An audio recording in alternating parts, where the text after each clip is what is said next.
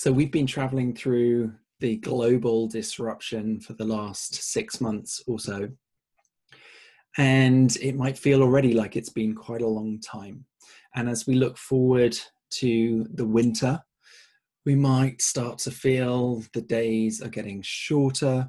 There's going to be less warmth, less sunlight, and that can bring its own challenges. We might also be hearing that there are renewed restrictions, that our freedoms might be curtailed again in different ways. And so my invitation to you is through this time to really anchor your practice of appreciation.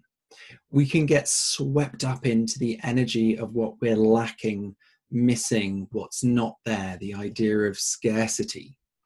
But actually appreciation welcomes us into the energy of gratitude. And gratitude is the gateway to happiness. So if we are feeling a little low at this time of year, it's completely natural. So my invitation to you is to upgrade your gratitude practice, appreciate what you do have.